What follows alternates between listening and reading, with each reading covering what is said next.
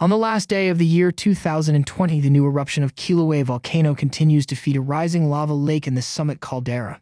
Photos taken by the Hawaiian Volcano Observatory on Thursday morning show lava continues to flow from the west vent area, which is visible in the lower center portion of the lake in this photo. Sulfur dioxide emissions on Wednesday were measured at about 3,800 tons per day. All activities confined to the summit caldera. HVO says there are no signs of activity migrating from the summit into the rift zones, nor are there any indications of a summit collapse like occurred 2 years ago. The lava lake level has been rising slowly again since December 27th. It recently reached a new peak elevation at 2,300 feet above sea level, with a depth of 603 feet. In this week's Volcano Watch article, HVO scientists wrote that the erupted volume to this point has been more than 20 million cubic meters, or 700 million cubic feet. That's equal to about 8,000 Olympic-sized swimming pools. Scientists say the eruption rate has decreased to 353 cubic feet per second. As of December 30th, the lake was covering an area of 82 acres. HVO said that over the past day, the island of cooler solidified lava rafting on the molten lake continues to drift slowly to the west, while the other 10 or so small islands floated on the east end.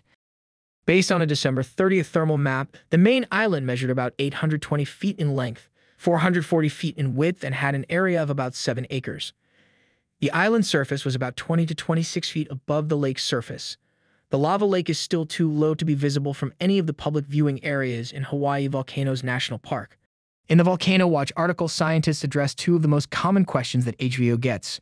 When will the lake be visible from an open area of Hawaii Volcanoes National Park? And will the lava lake fill the entire crater? The scientists say these questions are difficult to answer because the activity is so dynamic. When the event first started, the lava lake rose rapidly due to the high rates of the eruption and the conical shape of the base of the crater. Since then, the eruption rate has varied. Preliminary calculations indicate the lava lake should be visible from Kilauea Overlook once it reaches an elevation just over 2,560 feet above sea level. They note another 16 feet of rise, and the lava will overflow the lowermost rim of the crater on the northeast side. Since the lava lake level is currently at about 2,300 feet above sea level, it has about 262 feet to rise before it becomes visible to the public. When it does, depends on the rate of lava being erupted. Assuming a constant eruption at today's rate of 353 cubic feet per second, scientists calculate it will take approximately 45 days for lava to fill the crater and rise up to be visible from the Kilauea Overlook. However, scientists figure it will likely take longer because the eruption rate has been fluctuating since the eruption began and has generally been decreasing. Rangers at Hawaii Volcanoes National Park say visitors should stay on marked trails, avoiding crater edges that are unstable and could collapse. Visitors should also avoid peak times.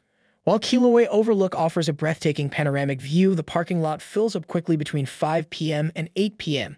Overflow parking at Kilauea Military Camp is a mile or more away. It is recommended that visitors come after 8 p.m. or an hour or two before sunrise.